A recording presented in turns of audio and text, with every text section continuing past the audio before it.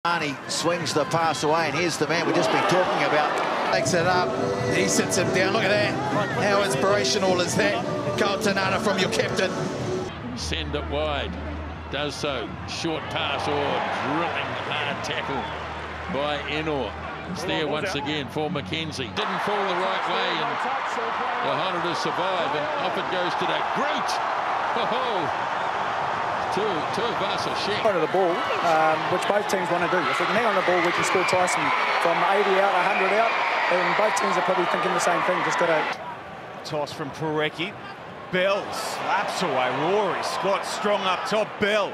Scott comes back and gets him. Craft play again. Drew Mitchell. Here's Kibarigi beating the first tackle. Oh, and ran into a mega shoulder there from Pone Fa'amausili, but it's still there.